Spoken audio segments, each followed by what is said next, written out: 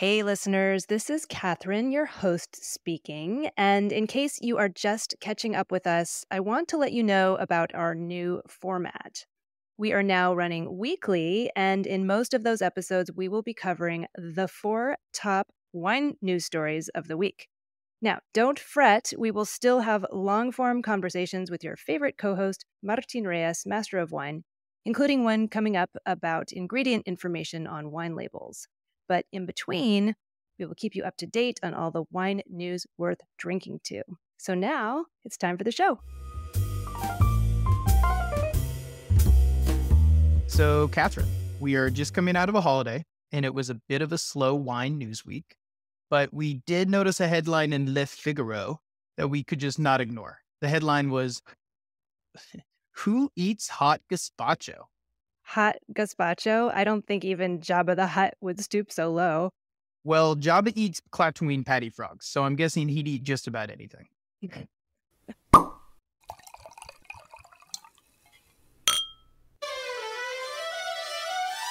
Crozes-Hermitage gets touchy about temperature. Linfield University's Wine Studies program gets a director with hometown roots. There's real science behind that red wine headache, and impending rules around labeling in the EU are turning those headaches into migraines. These are the four wine stories we're following this week, and this is The Four Top. And now, a quick word from our sponsor. Which could be you.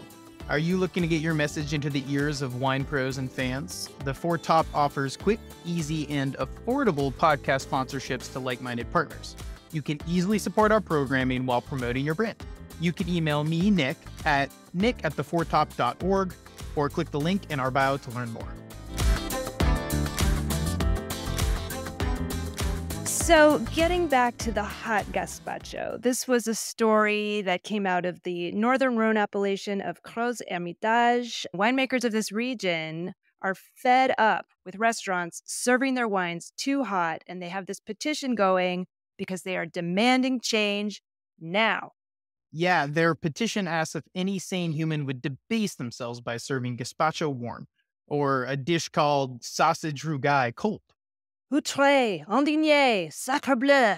Yeah, they are asking wine and food professionals as well as connoisseurs to sign their petition demanding that red wines be served at between 14 degrees and 18 degrees Celsius, or about 57 to 64.5 degrees Fahrenheit, from this day forth.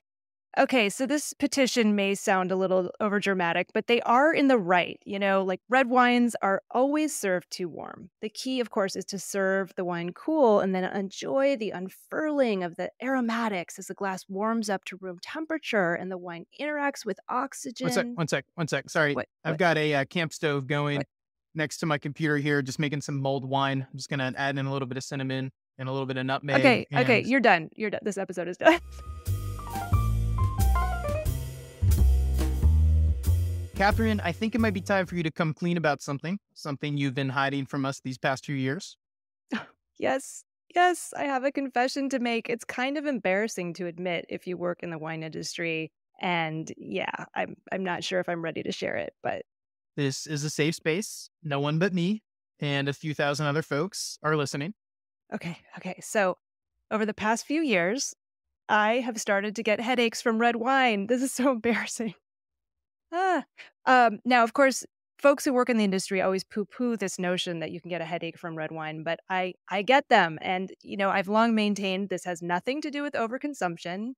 You want to see me overconsume, hand me some champagne. But now it seems I've been vindicated by some heroic researchers at the University of California, Davis. They've found that a polyphenol found in red wine called quercetin, I hope I pronounced that correctly, inhibits the body's ability to quickly metabolize alcohol, and that is my problem when I get a red wine headache. Catherine, if you'll indulge me, I'd like to get into the science a little because I find it pretty interesting. You may proceed. Okay, so I'm pushing my tape-wrapped glasses up my nose, if you can't tell. Mm-hmm. Okay. As Mitch Frank reports for Wine Spectator, alcohol is metabolized in your liver. Oh, is it? I never would have guessed. No, just kidding. Okay, so here's the real science. Your liver employs an enzyme called alcohol dehydrogenase to break down alcohol in wine into a compound called acetaldehyde. Then your liver brings in another enzyme called aldehyde dehydrogenase to break down the acid aldehyde. Say But that. if Say your that 5 times fast.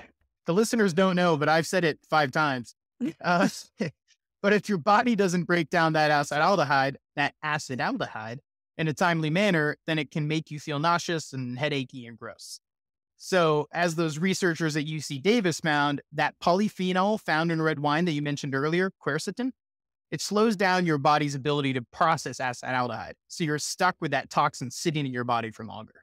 Ah, that acetaldehyde, that's some nasty stuff. I found this story interesting because, as I've mentioned before, I work in beer, and acetaldehyde is a natural byproduct of the fermentation process that's converted into alcohol in a healthy fermentation. But if your yeast isn't healthy or you expose your fermenting beer to too much oxygen, then that acetaldehyde isn't converted and it shows up in your beer. And there are some beer styles where it's okay and it depends, but it's mostly considered an off flavor. And I say all of this because at work, we taste our beer daily to make sure it's good to go to market. And sometimes our quality control team will purposely add things like acetaldehyde to the beer to see how sharp our noses and taste buds are. And it's a really nasty experience. Ew. Well, that keeps you on your toes, I'm sure. Now, I'm thinking in wine, acetaldehyde is also considered a fault when it's found in large concentrations, and it smells like rotten apples or sherry. So, like, what does it smell like in beer? It's pretty similar. It comes off as like green apples, salted D, or even pumpkin flesh. Ah, none of that. Halloween's over.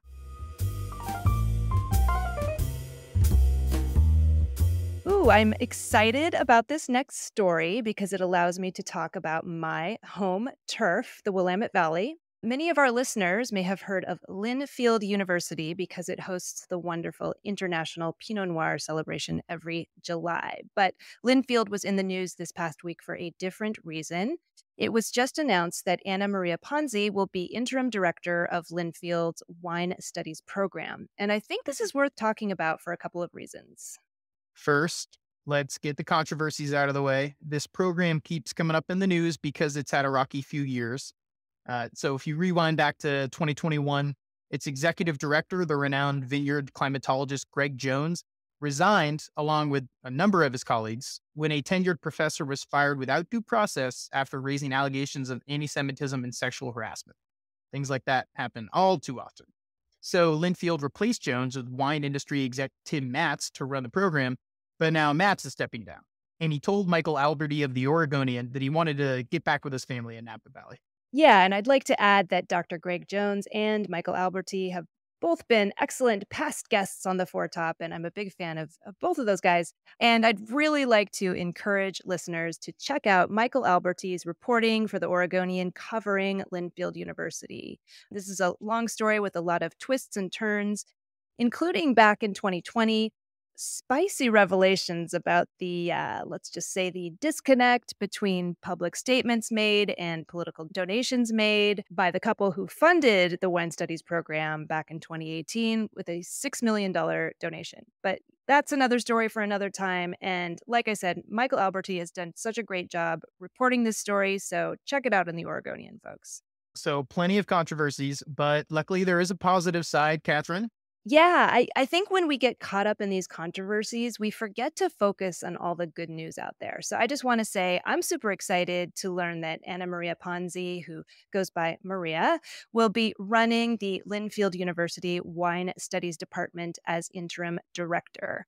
This is a program that is really powered by the local wine industry. And Maria, who is, of course, the former owner and past president of Ponzi Vineyards in the Willamette Valley, has forged so many connections over her career around here and even in other wine regions beyond. I think, at least from my perspective, it feels really good to have an Oregonian back at the helm of what I think is a really strong program, at least for the interim. Yeah, and the program is pretty cool. It's one of a kind. It's only been around for 5 years. It's the first university in the US to offer an interdisciplinary liberal arts degree in wine studies. And it offers a 5-year joint bachelor's and master's degree program in partnership with École Supérieure of Agriculture in Angers, France. Yeah, I mean, there are a lot of colleges and universities where kids can study viticulture and enology in the US, but this is a really unique program. And I've been to campus a few times and met some of the students, and they're just awesome. I mean, every time I meet one of these kids, I'm just overwhelmed by their enthusiasm. They're just so fired up about working toward careers in wine hospitality, wine business, and even wine journalism. So, Linfield, let's have a few quiet years with no more drama and get some more of these talented students launched in the wine industry.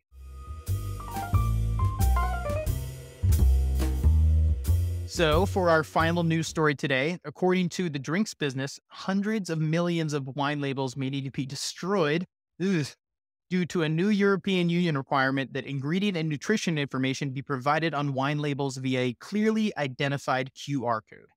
Yeah, winemakers knew this change was coming up on December 8th, but just last week, the European Commission issued new guidelines that suggested that most of the European wine out in the market right now is not labeled properly because there is no clear explanation of what the QR code is for.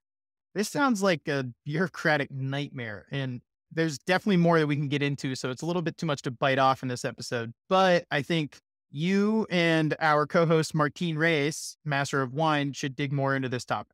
Well, that is a marvelous idea because this is definitely a very complex issue and it deserves a very long conversation. So, Martine and I will dig into this very soon. Stay tuned to our feed, folks, to learn more about the wine labeling brouhaha going on in Europe right now. All right, time to wrap up. But first, Catherine, I want to hear about your dessert course. Yeah, I have some cozy winter Netflix viewing for you all. A few years ago, I stumbled across the English translations of this wonderful series of novellas about Arsène Lupin, the gentleman burglar. The author Maurice Leblanc wrote a ton of these books between, I believe it was 1907 and the mid 1930s, and about half of them have been translated into English, as far as I know.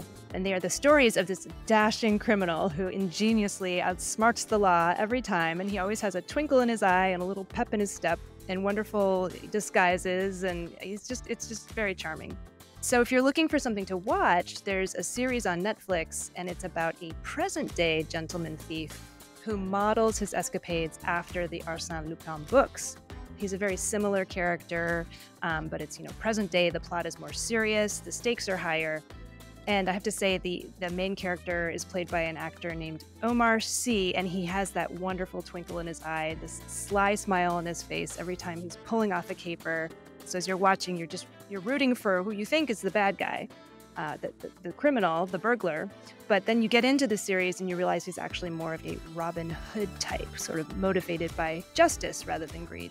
So, of course, this being a French show about the upper echelons of society, you do see wine making an appearance. I definitely remember champagne being poured in the first episode.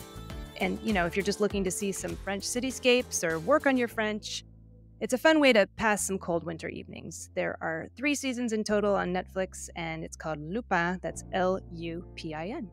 All right, well, that's it for this week, folks. This has been the Four Top Podcast. I am our executive producer. Nick Toole is our producer. Ruby Welkovich is our media and design manager. Keelan King is our sound supervisor and the composer and performer of our fantastic theme music. Please visit our website, thefourtop.org, to learn more about us, listen to back episodes, and purchase books written by our amazing panelists. If you have not already subscribed to The Four Top on iTunes, Spotify, or your favorite podcast app, please do so, and please leave us a rating. Feed that algorithm, my friends.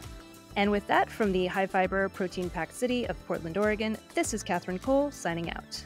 And from the Carhartt-clad city of Portland, Maine, this is Nick Toole signing out. Stay safe out there, folks, and thanks for listening.